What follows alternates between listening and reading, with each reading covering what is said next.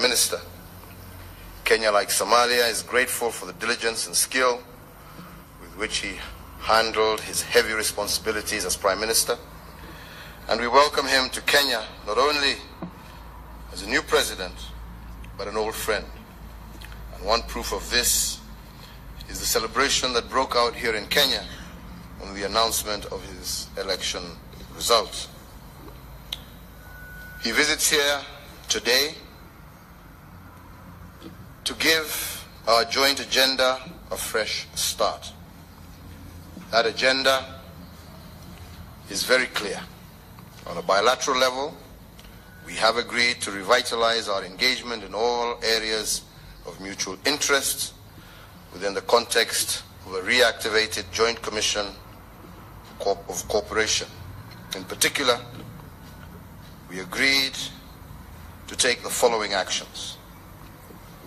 Within the shortest possible time, open 2 border posts in Doble Liboi and Mandera Bulahawa, and to facilitate the movement of people, goods, and services. So, ladies and gentlemen, when people are talking about us putting up a wall, here we are opening borders. Kenya committed to train within our institutions and at government cost 200 teachers, 200 nurses, and 100 Somali administrators.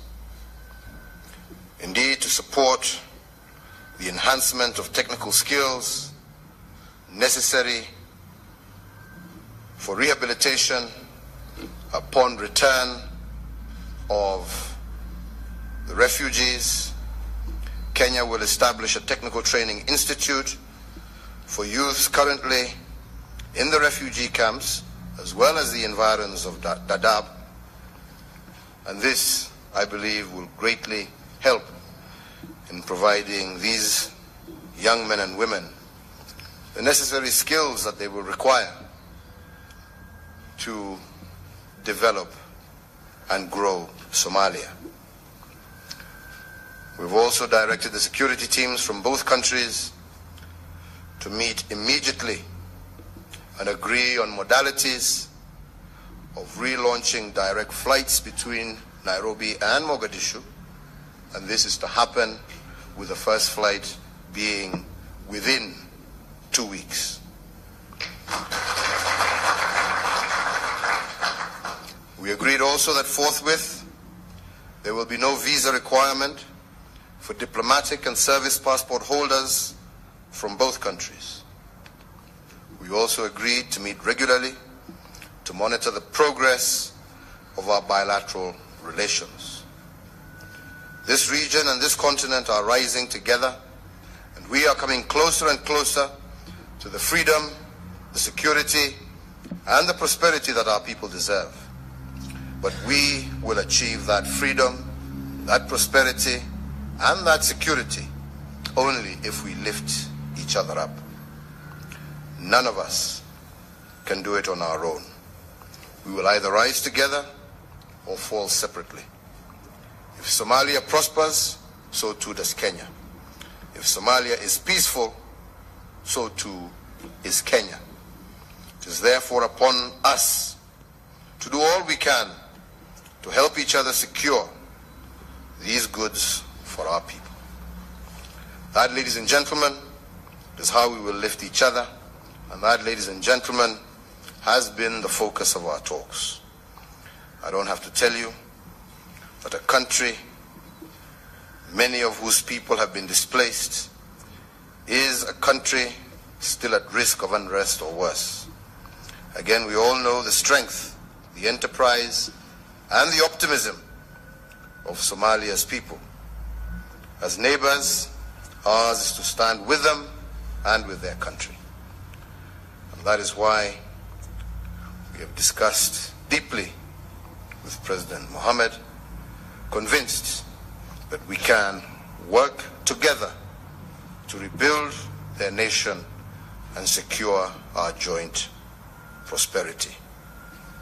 We We will also, tomorrow, continue with our discussions as we continue with the IGAD Special Summit on durable solutions for Somalia refugees, which indeed it is our pleasure to host.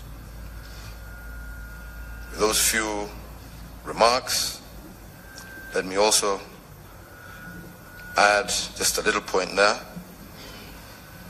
that Al-Shabaab remains ready and continues to kill many Somalis, many Kenyans, and we have agreed that we must continue our fight against these evil criminals until they are no longer a threat. Ladies and gentlemen,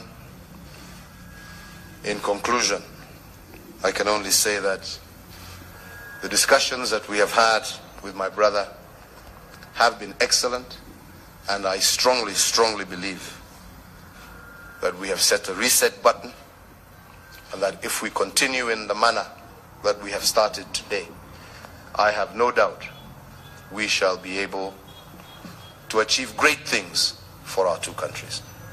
So finally, Mr. President, let me welcome you to make a few remarks to these good people here. Karibu sana. Thank you, Mr. President. Let me begin by thanking you and the great people of Kenya for hosting us and providing us with outstanding hospitality and reception. It's indeed a pleasure for me to be here today, Mr. President. Today is a new day. We discussed how our two brothering countries can work together to grow and prosper together. Kenya is one of the Somali's strongest allies and partners in East Africa, from hosting the largest number of Somali refugees for decades and contributing the peace building and stability in Somalia through AMISOM.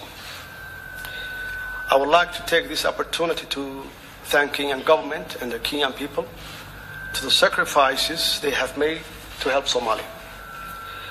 Cooperation between our two great nations is necessary to combat the challenges we face, including terrorism and poverty.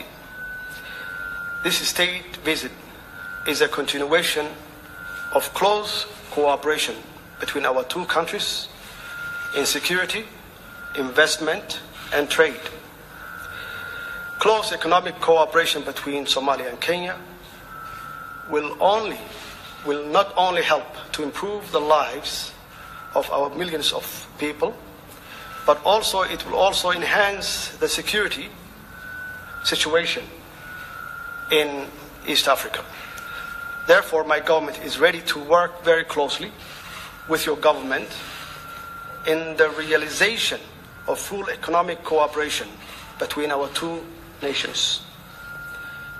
Mr. President, when it comes to trade, I believe that the answer is not only to remove barriers to trade, but it also to do trade right, making sure that it has strong labor standards, strong environmental standards that address ways in which the rights of the ordinary people of both countries are protected.